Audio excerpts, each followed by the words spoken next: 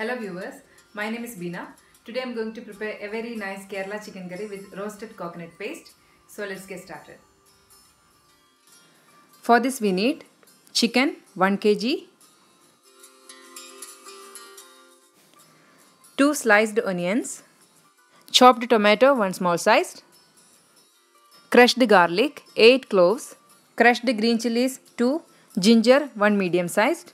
For marination we need half teaspoon of turmeric powder, chilli powder 1 teaspoon, Kashmiri chilli powder 2 teaspoons, pepper powder 1 teaspoon, salt as per taste. First we need to marinate the chicken pieces with turmeric powder and salt.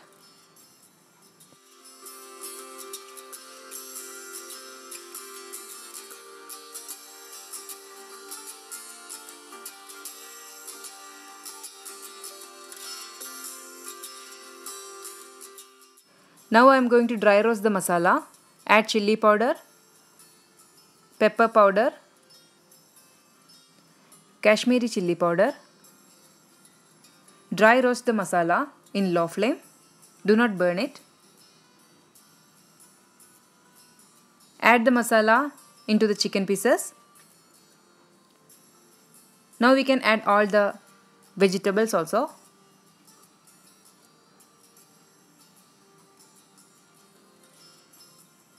Mix it well.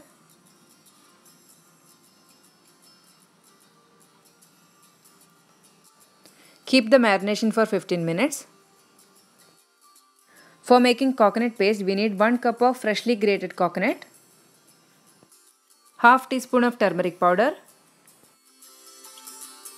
Kashmiri chilli powder 1 teaspoon, coriander powder 2 tablespoons, cumin seeds 1 teaspoon, coconut oil 3 tablespoons, small onions 6 pieces, garlic cloves 3, curry leaves.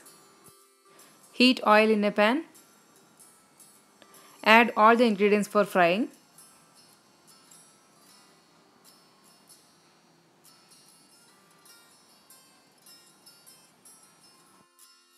Keep stirring this. Roast it until its color changes into golden brown.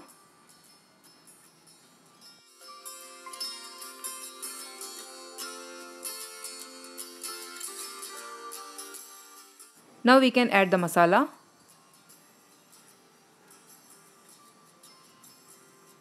Turmeric powder. Saute it to get rid of the raw taste. Coriander powder.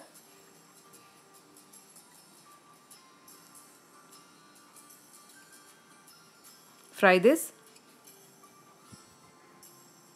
Chilli powder.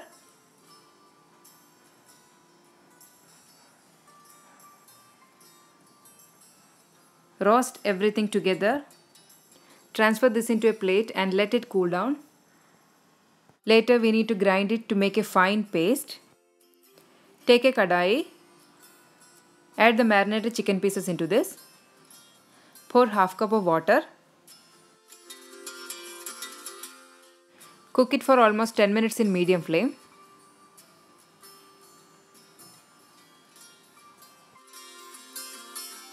Coconut paste is ready here. I have added 3/4 cup of water and made a thick paste. Add the grounded coconut paste and enough water for the gravy.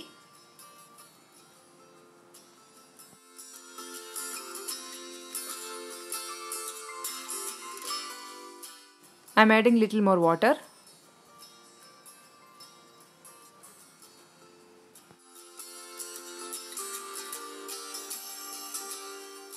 Add enough salt for the curry.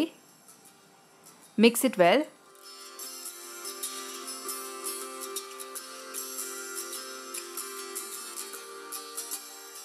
Let the curry boil very well. Now we need to add the garam masala. For making this, we need 1 bay leaf, cinnamon stick 4 small pieces, fennel seeds 1 tablespoon, cardamom 4, cloves 4. Dry roast everything together. Once it cools down, grind it and make a fine powder.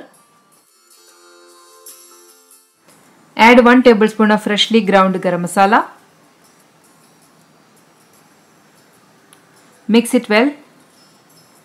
Let it boil some more time. If you want, you can fry some onions and pour it over the curry for seasoning at this time. Sprinkle some coriander leaves. The curry is ready. This curry will be a perfect combination for ghee rice, chapati and even plain rice also.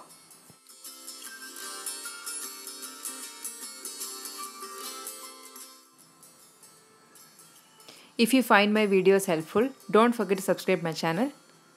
Thank you for watching.